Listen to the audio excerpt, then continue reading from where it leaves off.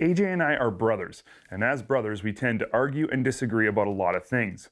Our business is based on passion and opinion, so we get more chances than most to butt heads. Every so often though, our experiences and preferences match up perfectly and our opinions end up exactly the same. This shootout is one of those times. It's impossible to look at any of today's 3-inch mountain sleds and not have huge expectations. Just that 3-inch lug alone makes a lot of promises. But the rest of these sleds are so advanced, they better be impressive, and they all are. The sleds we'll be looking at today are Polaris Pro RMK 163 3-inch, Arctic Cat's M8000 Limited 162 3-inch, Yamaha's SR Viper M-TX 162 3-inch, and Skidoo's Summit X with T3 package in a 163-inch length. These are the best of what each manufacturer has to offer in a 3-inch model. Before we go any further, I'd like to make one simple point. Every one of these sleds is an incredible machine, and not one of them is a bad choice. This industry truly has come to a point where every option is a good one, but the fact remains, only one can be the best. First up is Yamaha's SR Viper M-TX 162 3-inch. Of all the 4 manufacturers, Yamaha has come the farthest with their mountain sleds in the past few seasons, and the M-TX 162 is hands down the best mountain sled Yamaha has ever produced. For 2016, the M-TX gets the same new front end found on Arctic Cat's M series. Yamaha calls it the SRV M front end, and it's lighter, narrower, and results in way less spindle drag during side hilling. Improved steering geometry makes turning and maintaining a side hill easier as well. The new front end, combined with that monster 3-inch Camoplast powder claw track and excellent ergonomics, make the M-TX a capable climber. But the secret to making this sled a real standout performer is Yamaha's accessory MPI turbo kit. There's no getting around the fact that the 1049cc 3-cylinder 4-stroke mill found in the Viper is heavier and produces less horsepower than the other 2-stroke models in this shootout. The reality is, in stock form, this motor competes with other 600cc 2-strokes, not the 800cc mills we're comparing here. But add the turbo and the extra 45 horsepower that comes along with it, and you now have one seriously competitive power plant. Yes, it's still heavier, but that turbo does one very important thing. It compensates for the horsepower loss you'll experience at altitude where the air is thinner. Where the other 800s in this test might be cranking out 115 or so horsepower at 10,000 feet, the turbo Yamaha is still making 165 plus. Is the extra weight worth it? That's for you to decide. Ergonomically, this sled is very good. It's also well built, but there's one serious kicker that's just really hard to overcome. The stock Viper M-TX 162 3-inch retails for $14,100 US. At this price, without the turbo, it's just not realistic competition for the 800 2-strokes. Add the turbo and its capabilities change, but you'll now have to fork out a total of $17,400 plus installation. That's a tough pill to swallow, but if you're comfortable with the weight and are willing to pay for the ultra impressive horsepower of the turbo kit, maybe the Viper M-TX is worth it for you. Next up is Arctic Cat's M8000 162 Limited 3-inch. Right out of the gate, let's just address an obvious point. This is the same base platform as the Viper. Same front and rear suspensions, same ergonomics, and same geometry. And all of this is a very good thing. This is the best mountain sled Arctic Cat has ever produced. Arctic Cat calls their new front end the AMS, or Arctic Cat Mountain Front Suspension. I have no idea what happened to the F in that acronym. What I do know is that it's a huge improvement over the 2015 setup. The older model suffered from excessive spindle drag when the sled was on its side. The steering geometry also required excessive effort to keep the sled on its side when side hilling. These two issues resulted in a sled that just wasn't as happy as it should be when you really needed it to cooperate. The AMS solves almost all of that. But still, compared to its competition, the M8000 just isn't as easy to get on its side, and it's not as easy to keep it there. The most interesting comparison between Yamaha's M-TX and Arctic Cat's M8000 is obviously the motor. Any weight or horsepower disadvantage you may have to accept with the Yamaha is completely gone with Arctic Cat's 800 2-stroke mill under the hood. This motor has always been praised for its excellent horsepower, and this is still true in the M8000, but it does have some characteristics that aren't as desirable in a mountain sled as some of the other two-strokes in this class. First, the 8000 makes its most impressive power at higher RPMs than you might be used to. On the trail or on the lake, this isn't a big issue, but on the mountain, where precise track control is paramount, the high revving nature of Arctic's 800 makes power more difficult to modulate and throttle control less precise. Simply put, that high RPM horsepower curve makes this sled harder to ride than if it made horsepower at a lower RPM.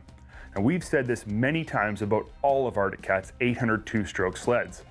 This is a problem that could very likely be resolved with the release of a new C-Tech 2 800 power plant. Bottom line with the M8000 Limited 3-inch is simply this: traction is great, ergonomics are great, build quality is worlds ahead of anything Arctic Cat has produced in the past. These are all good things, but for $14,400 expectations are high, and more needs to be done when it comes to all mountain handling and power delivery characteristics. Skidoo's 2015 Summit T3 was the world's first factory-produced 3-inch mountain sled. It's very much responsible for the Shootout you're watching right now. It created the demand for the 3-inch models the other manufacturers are offering now. I'd say thanks is definitely in order. But the T3 package is not the only industry's first found on the Summit X163. The T-Motion skid was also an industry-first concept that must be felt to be truly understood. By now, everyone knows how it works, so I'm not going to get into great detail on that topic. I will, however, say this: the T-Motion equipped T3 Summit is an extremely easy sled to maneuver in deep snow. Open bowls, tight trees, doesn't matter where you are. This sled makes riding where it's steep and deep, dare I say, easy? Skidoo gets big marks for ergonomics too. If you're coming from a different sled, you may feel like you're standing too far forward on the Summit, but I promise you, give it a chance and your riding abilities will tell a completely different story. Skidoo's 800 E-Tech is, to put it mildly, an outstanding power plant for high altitude riding. E-Tech handles altitude changes in a completely transparent manner. Power is stout down low and incredibly smooth, which makes precise track control effortless. Obviously, traction is every bit as insane as the rest of the sleds in this Shootout, and at a list price of only $13,800, the Summit X163 T3 is significantly less expensive than any other sled here. Still, with all this good comes a few things we're not crazy about. First, the front end is still very susceptible to bending even in a mild impact. This is less of an issue on a trail sled, but on a mountain covered with trees, stumps, rocks, and other hidden obstacles, this can become a big problem. Second, the T-Motion equipped Summit is not as light as it should be. Now, T-Motion is incredible and masks any weight penalties you might have to accept while you're moving. But you're going to eventually get stuck. It happens to the best riders in the world. And when you do, you'll wish that Summit was just a few pounds skinnier. The final sled we're going to look at today is Polaris's Pro RMK 163 3-inch. For 2016, the Pro RMK gets the slimmer, lighter, and all-round better Axis front clip. And like the rest of the sleds, this is the most capable and impressive mountain ride Polaris has ever built. Its list of impressive attributes is long.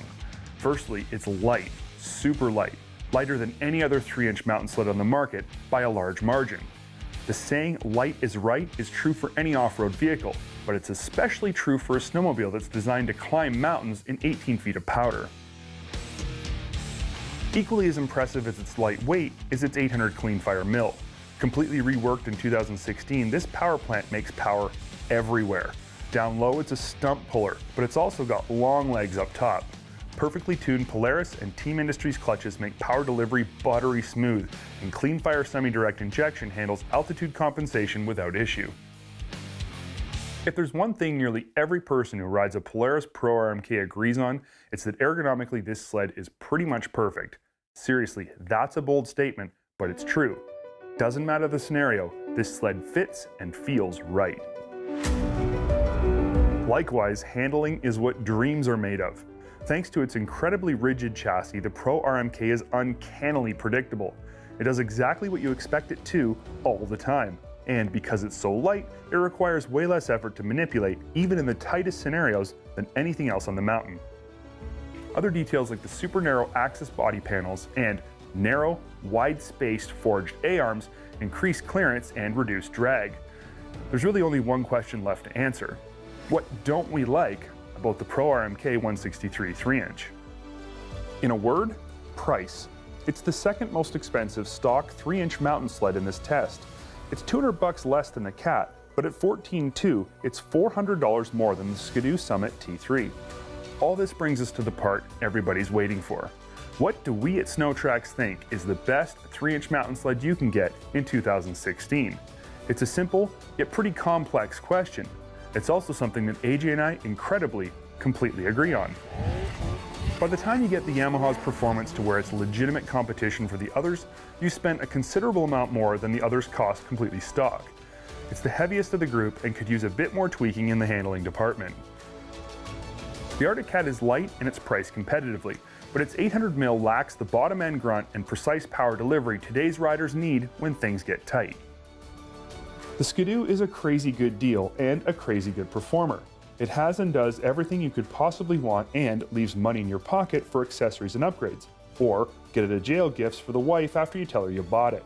There's little bad to say about this sled, and it could be the winner if the Polaris RMK wasn't so darn perfect in nearly every way. You can send us all the hate mail you want accusing us of being biased towards Polaris. We just don't care.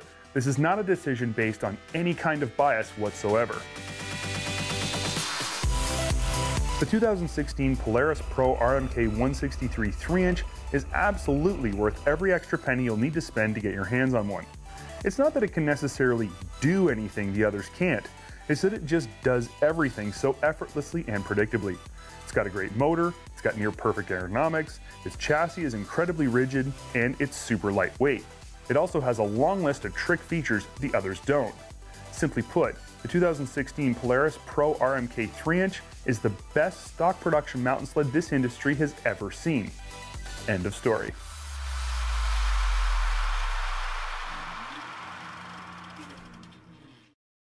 If you enjoyed the video that you just saw, like it and then subscribe to our page for more great content from SnowTracks TV.